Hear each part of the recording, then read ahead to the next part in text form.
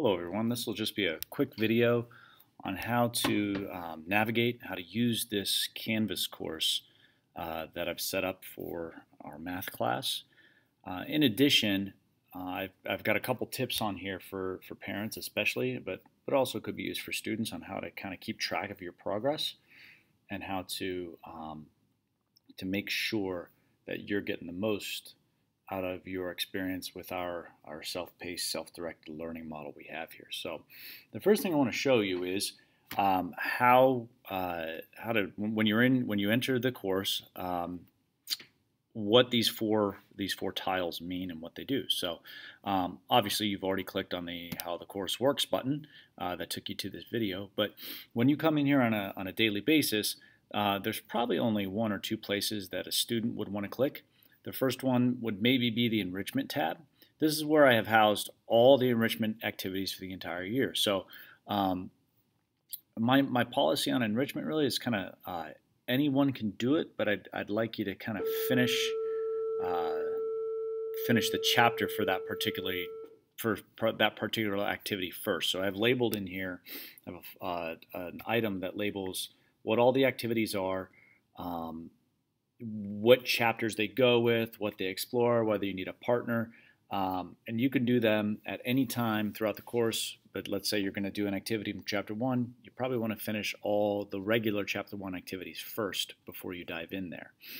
And then if you're in chapter 2 and you pop back and work on chapter 1, that's fine. As the teacher, I might say, hey, we need to stay focused on what we're doing. I might redirect as needed, but for the most part, I want the students to have freedom to explore in greater depth.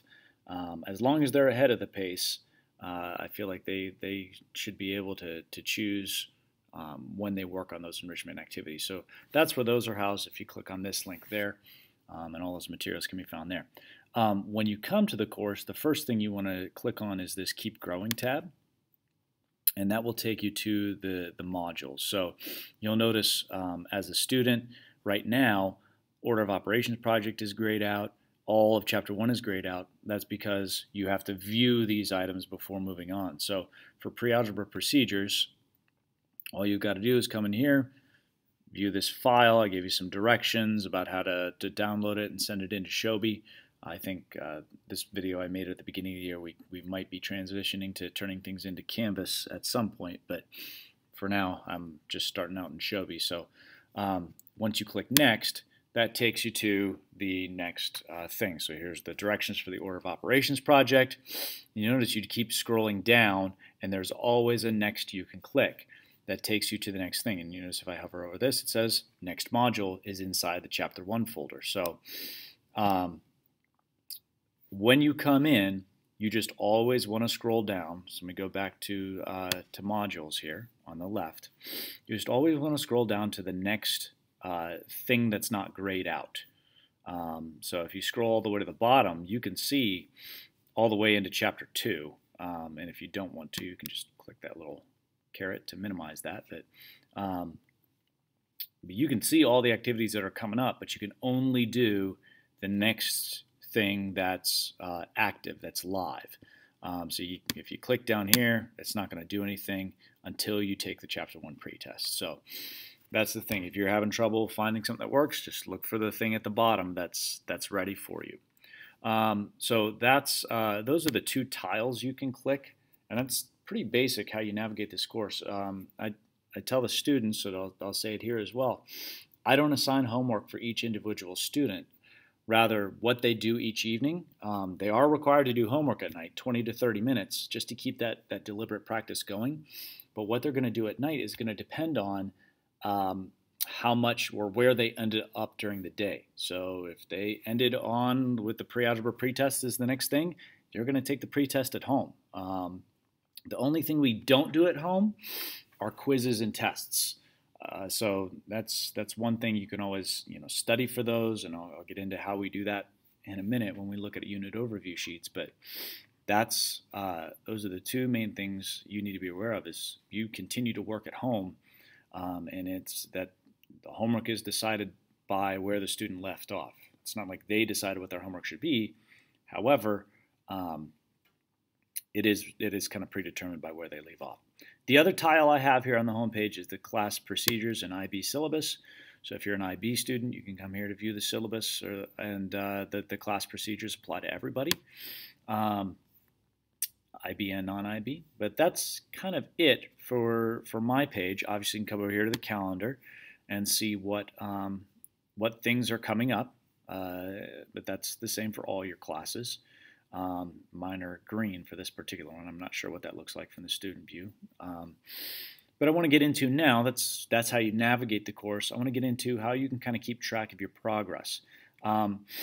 Obviously, with the modules, it's pretty easy because it's just the next thing that's there.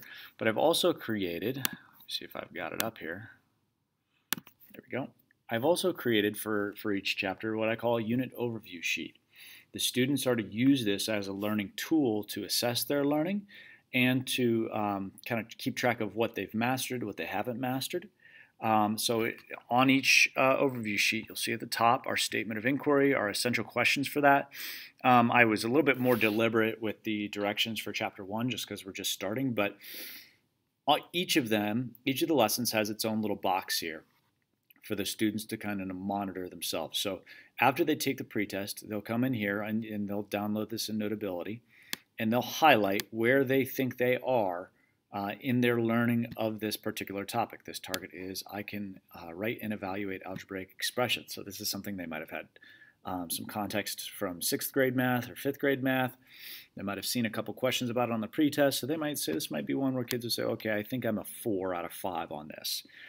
Then what we have over here, these are the different assignments the students will complete in order to master this target. We're using flipped classroom concepts, but I don't like to call this a flipped classroom.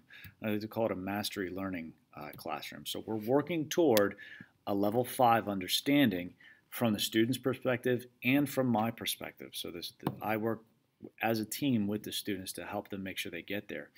I also have a place where the kids should write down why they think they are the level they are, whether it's, I'm a little hazy here or there, or whatever the case may be. The next portion here is a time management portion. So the kids set a goal for when they think they will complete it. This September 4th, I've kind of set recommended dates based on when, if I go back to the calendar in Canvas and go to September, you'll see I've set a deadline. I think if it'll scroll here, there we go. I've set a deadline for the first quiz of September 12th.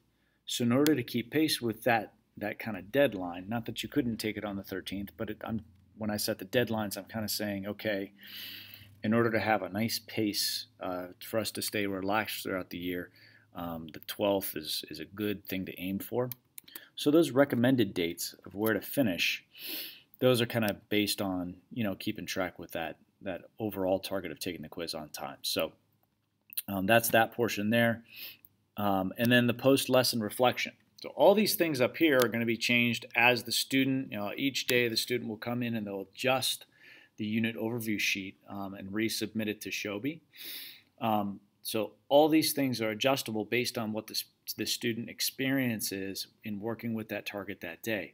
The post-lesson reflection is really important. So when the student, let's say, finishes an attempt at the expressions basics, they'll turn it into me, but then I might say, okay, you missed number 9 and number 14. And then the student and I might have a little discussion about why they missed it. So for them, what they want to do is they want to come in here and say, okay, I missed questions that looked like this. So we'll use this later when we get to the quiz so that they'll know what it is they need to study, where were their strong points and their weak points. So that's what I mean by what will I do about it. So those might be questions where they get a textbook and they look for some of those questions, or they ask me for some resources, and we can work that out, make sure they're prepared and that they fully learn these concepts, because where we definitely want them to be is at this level 5 understanding. So, and then the students will work, like I said, if a student missed number 9 and 14, they would go back and they would fix number 9 and 14. We're going to revise these assignments until the students are 100% accurate. And then once the students are at a level 5, we'll just move on to the next target. So students will work their way down through this overview sheet, updating it each day. So this will get more and more populated with information until we come to this box that's for the targets 1-1 through 1-4 quiz. They need to complete this. There's a study guide in Canvas that the students will need to complete, and they'll need to make sure they're good on all these other checklist items. I also have a list of vocab terms for the quiz that students will need to know. There won't be any vocab portions on the quiz. However, it's just a good idea to know, if you're taking a quiz on this stuff, what a solution actually is, or what's the definition of a term. Once the students take the quiz, they'll do a reflection on it, just like they do a reflection on each assignment. And this will help them when they talk about their errors, were they calculation errors, were they actual errors of understanding, what type of problems did you miss? This will help them when we go to take the test later on. So they'll write all that in here. Notability, you can handwrite, you can type, so it's got some nice options for you there. But then we can work through, this is the second half of the chapter. Here's the second quiz on those targets. And then here's the test where we want to put everything together. Okay? And then we actually do a reflection for that as well, because we want to look at what we missed in Chapter 1 and then move on to Chapter 2. So if you're a parent, one thing you can always ask to see is pull out your unit overview sheet. Let's take a look at that. That should be a Notability. We're going to work really hard this year on keeping Notability nice and organized and teaching kids how to be organized digitally as well as with a physical binder. That's a skill you have to learn. You can't just assume that kids are going to stay organized. And then you can see that as they finish these assignments, they're going to X them out. And finished means mastered, okay? So they should have lines through these assignments, and that will give you as the parent a good idea of kind of where they are. However, sometimes, kids will cross stuff out prematurely. They'll think it's mastered, and then they'll forget to go back and fix something in Shobi.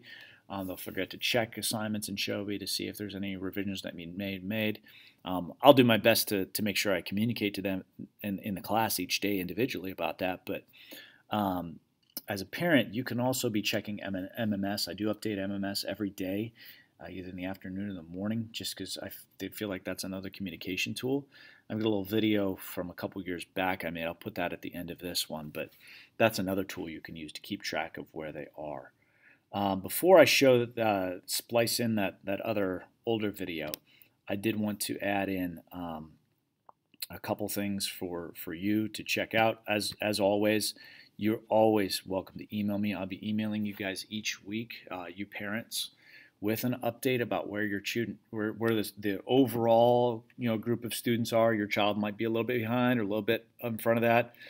When I talk about where we are, that's always a good time to check the overview sheet. My email and my phone number are on the Team One webpage. I will say email is the quickest way to get a hold of me. I respond to that very quickly because it's always easier to pop off an email real quick. I do understand some people prefer phone, but that's for the phone, it might be 24 hours before I get back to you, but email, I usually get back to you much faster. I also, on my webpage, I have a lot more about my philosophy as a teacher, my philosophy of feedback, of assessment, about what I have found based on classroom evidence, what works best for kids, and some of the research that I've done. Just kind of a little bit more about the class, a structure, what my expectations are, and some things like that. So if you go to teacher pages on the Fort Couch website, you can find this website as well. It's good materials. I think that's all right now. I'm going to go ahead and splice in the MMS video that I made a couple years back because I feel like it still does a fairly good job of communicating how you can use MMS as a tool to keep track of your students. But as always, if you have if you have questions for me, shoot me an email, give me a call. I'm always want to make sure that I'm partnering with parents and make sure that students understand that there's 3 members of the team here when we talk about math. It's the student is the most important member. I'm the second member, but their parents are an integral part of the process as well. And you guys can make sure that the kids know that, and then they know that um, parents and I are working closely to make sure that the student learns the most they possibly can this year. The other way you can keep track of your kid is obviously in MMS with their grades. Now it is a little bit different with my class because it is mastery based. So every kid is going to every homework assignment. So these are all homework assignments here.